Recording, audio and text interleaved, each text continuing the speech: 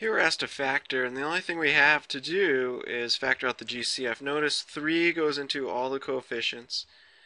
Certainly they all have an A in common, and they all have one B in common. So the GCF looks like it should be 3AB. Okay, and then we have to decide if we factor out a 3AB, what'll be left? Okay, so factoring out a 3 out of 15, I'd be left with negative 5A plus 2AB and then minus 3. Now you always want to do the mental check to make sure that when you distribute this, you get back to where you came from. So 3AB times negative 5A is negative 15A squared B. 3AB times 2AB is 6A squared B squared. And 3AB times negative 3 is negative 9AB.